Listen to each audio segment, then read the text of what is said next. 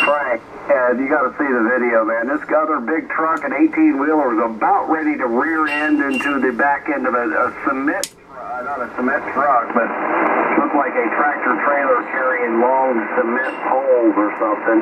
He was about ready to crash into the back of him. He decides to swerve into the left-hand oncoming traffic lane, and that's when he met this fella then who had his state tested and landed on his feet out of the window of that truck. It's crazy. I mean, Hollywood could not have done a stunt like that. No way. No, there's no way they can do that. Well, maybe they can buy the video. That's the vertical antenna. Yeah, they probably could. That's the loop antenna. Might try it. Yeah, they might give it an actual shot. Don't do it with the W. We'll have to.